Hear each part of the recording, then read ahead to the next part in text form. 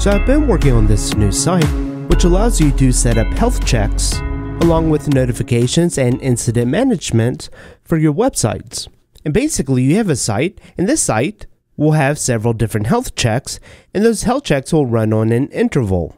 So the health check interval could be every hour, every 30 minutes, every 10 minutes, every 5 minutes, or every minute.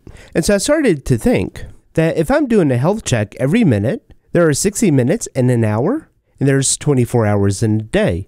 So that's 1,440 health checks. That doesn't seem too bad. But then you multiply that by 365, then all of a sudden that inflates to 500,000.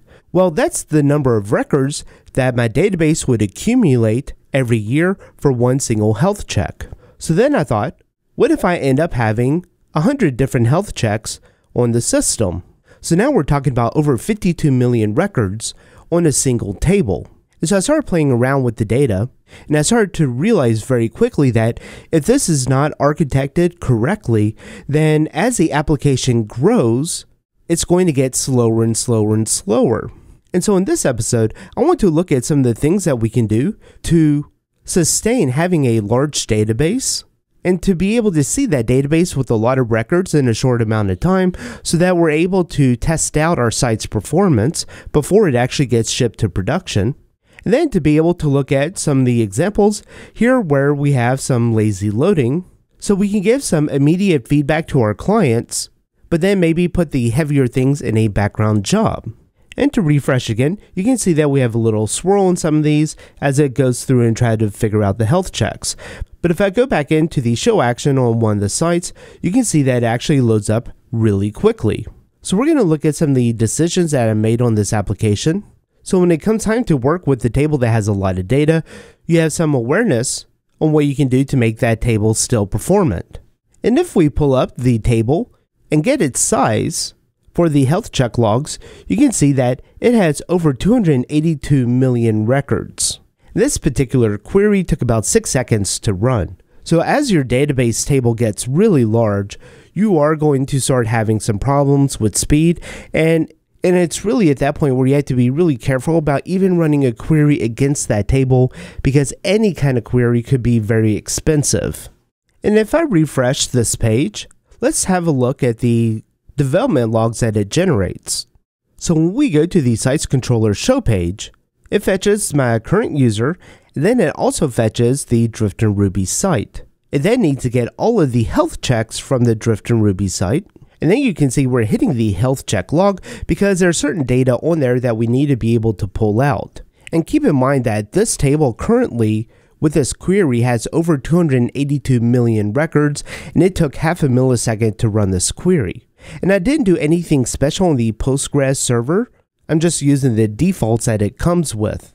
So the first thing that we see is that we are getting the health check log for a particular health check, but then you can also see that we are looking at the checked on date where it is between two different values.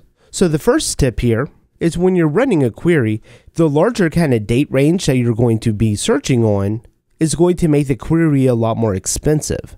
For example, if I had shown an entire month, so if I had done from July 1st to the end of July, then this query would have taken significantly longer to run. But half a millisecond is very quick. And then another thing to consider is that when I go to delete a site, it's going to delete the health checks and then all of the health check logs. And that could be an extremely expensive task.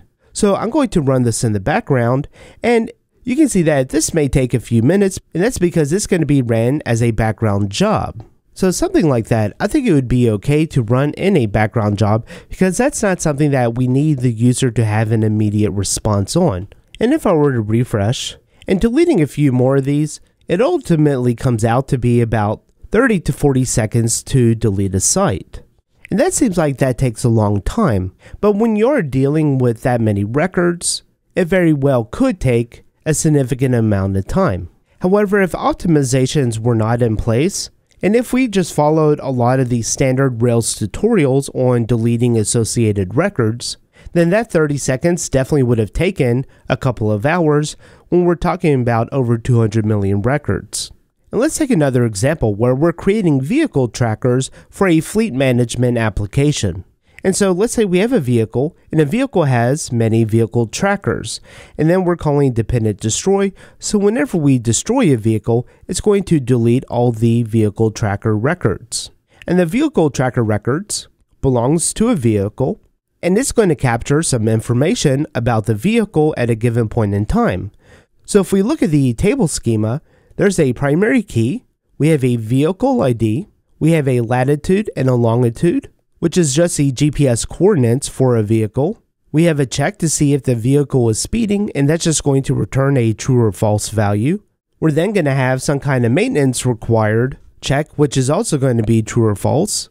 And then we're going to have a recorded on, which is going to be a timestamp of when this record was actually recorded. Because when you're talking about fleet management systems, the vehicle might be recording the data, but it may not actually upload to your database at the point in time in which that data was captured. So the created at and the updated at records would not be accurate enough for something like this. So in our fleet management software, let's go ahead and run Rails DBC to populate the database with a lot of records. And on the left side, I have the console going so we can see the database queries that's getting generated. And you can see that it's inserting a lot of different kind of fake data into the vehicle trackers. And if we give this a bit of time, in the seats file, I have it set to print out how long it takes to create 10,000 records. So for the first 10,000 records on a freshly truncated database, it took about 28 seconds. And if we let this run for a little more time, we'll start getting some more data. And so for letting this run for a couple of minutes, you can see that we're getting some pretty consistent results, with it taking about almost 30 seconds to generate 10,000 records. And while that doesn't seem like it's all that bad, if we're needing to create millions or hundreds of millions of records, then this is just not going to be sufficient. And so first, let's look at our schema, because there's a couple of things I want to change about this schema. Because if we make the assumption that I'm never going to look up a vehicle tracker record without a vehicle ID, and if we're never going to delete a single vehicle tracker's record, then there really isn't much use of having an ID column within this table. And if the ID column were an integer, like in previous Rails versions it defaulted to an integer, then we would definitely be in trouble here, because unsigned integer is going to have only like 8 billion record IDs that it could generate. But for a big integer, you may not run into this problem, because I could believe it could store up to 9 or 18 quintillion. However, when we are talking about a very large table, each column within this table needs to be carefully considered, if for no other reason, for the database size. So when we created our latitude and longitude floats, we never gave them any kind of parameters of the precision. And also with our created at and updated at timestamps, since those really aren't recording the accurate time in which this vehicle tracker was made, then it may not actually produce much value to have within our database. So coming in here, if I know that when I run a query, I'm going to pass in the vehicle ID and then also the recorded on timestamp, then I definitely should have an index on the recorded on. So I could do an add index and then pass in the vehicle trackers, and then I can add the recorded on. And that would work because we have our vehicle ID, because the belongs to is going to automatically create an index called vehicle ID. So this one would be a little bit redundant because that's going to happen automatically. However, we would have 3 indexes on our table: the vehicle ID, the recorded on, and also the primary key, the ID of our table. And in a lot of cases, this is just going to be wasted space. Because when we're talking about hundreds of millions of records, each column is going to have a certain amount of space that it takes up, and it really does add up. So instead, I'm going to comment out the vehicle, and I'm just going to make the vehicle ID manually. And I can still keep in the same parameters, null, false, and I can keep the foreign key, and we'll set that to true. But then we still have the issue of having our vehicle ID being indexed. And we're actually able to do that with passing an array into our index. So we can have our vehicle ID, comma, and then our recorded on. And so if I wanted to pull up all the vehicle trackers for a vehicle, then having the vehicle ID as the first item in the array, I would be able to do that with the index. Or if I wanted to search for all vehicle trackers by a particular vehicle and record it on a certain date or a date range, then we have our index for that as well. And then we can also avoid creating our primary key ID by passing in additional parameter in the create table. So if we pass in the ID false, then this would omit the vehicle trackers table from having a ID column.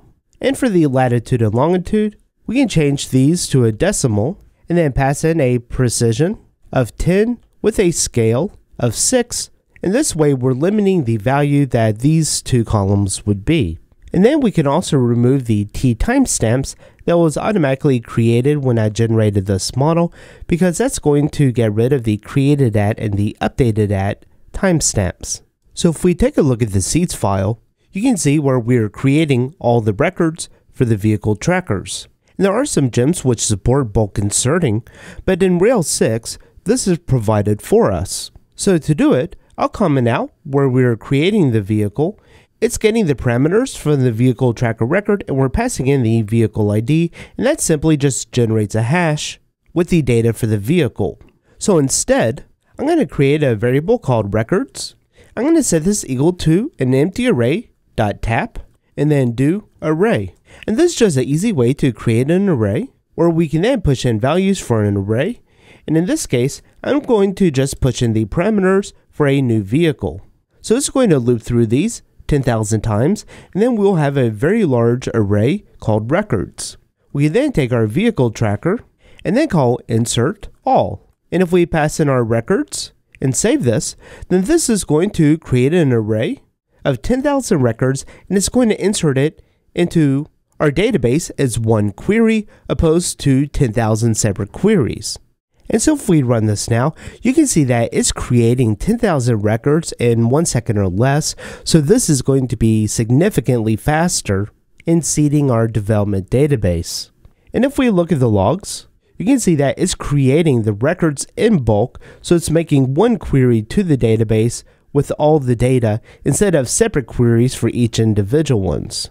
And if we scroll up to find the line, you can see that it takes about 154 milliseconds to insert that bulk data in, plus however much time it took to generate the data. But it's still significantly faster than the 30 seconds that we were seeing before. So if we go into our console, I'm going to set the variable v to our vehicle.first, and then I'm going to get the size of all of our vehicle trackers. And you see that we have 70,000 records for vehicle trackers for a particular vehicle. So if we call a vehicle.destroy, we're going to be met with an unpleasant error. You can see that we're trying to delete from the vehicle trackers where the vehicle trackers empty string is null, because it's looking for an ID here, because when you have a dependent destroy, it's going to create a n+1 query that then goes through and deletes each vehicle tracker individually based off the ID. And that could be a very slow process when we're talking about 70,000 records. However, if we change this destroy to a delete all, that is going to have some caveats with it, so any associations of vehicle trackers that have a dependent destroy or any kind of callbacks on the vehicle trackers wouldn't be called. But if we reload our database now, and if we reset our vehicle, and if we try to call the vehicle.destroy, you can see that it took about 50 milliseconds to delete all the vehicle trackers, because now with a deleted all, it's now searching for the vehicle ID to delete all the records instead of deleting each one of the vehicle trackers individually. But again, you want to be careful with this because any association dependent destroys or any callbacks may not get called. And so that's another piece of advice, if you can piece that together, with dealing with very large tables. You want to be careful on any kind of associations that you're creating with them, because if it ever comes time to have to delete that data, you might be in a tough situation. And then for the AJAX request with the availability, I simply made this a stimulus.js controller, which if we inspect this, you can see that it's just a controller. It has a target. I'm passing in a data URL, and then we're just replacing the contents with the return from the AJAX request. And to accomplish that, check out episode 189, Saving Individual Attributes with Stimulus.js, because we look at creating an AJAX request within Stimulus and then updating our client side with the result. And you'll be able to tailor that to many different kind of situations. So you're essentially providing instant feedback as far as the page loading to the user, and then you're loading the individual complicated queries on the back end. Well, that's all for this episode. Thank you for watching. For more videos, check out driftandruby.com.